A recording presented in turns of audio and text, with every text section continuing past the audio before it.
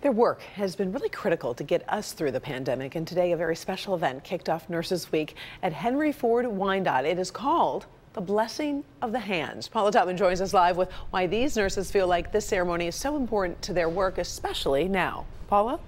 Hi, Karen. Yeah, hi. Hi, everybody. First of all, I just want to point your attention to this. I don't know if you remember when the White Ribbon campaign started in those early days of COVID, and we were really touting our healthcare heroes. I do want to point out that the Blessing of the Hands is not a new ceremony, but there's certainly new reasons to do it, particularly when you think about how we worshiped our healthcare heroes, and some of that has really shifted.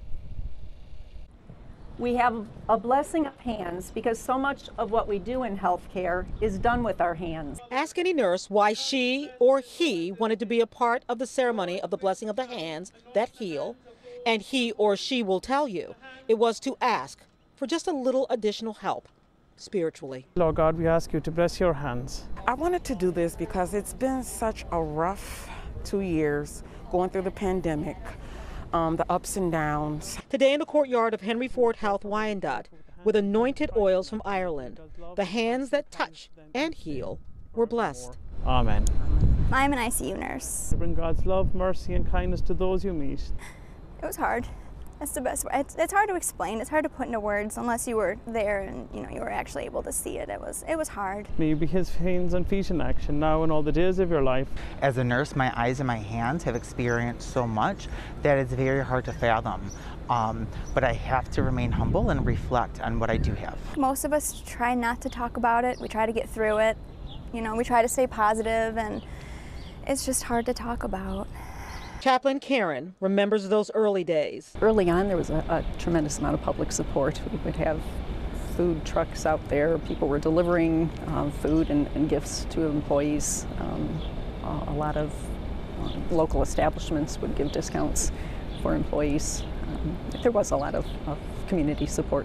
But there's been a shift, and for many nurses, it's palpable. With the politicizing of the COVID virus and everything that needs to be done to beat it back, as well as just plain COVID fatigue, today Henry Ford Health acknowledged in a statement, we have seen incidents involving patients or visitors becoming violent, often in response to safety measures like masking and visitation policies. And as we shift from pandemic to endemic, the talented hands that touch and heal and help are still very busy and are in need of some healing themselves. Amen. And today, at least for some, it meant energy to move forward with peace. Today is my new start.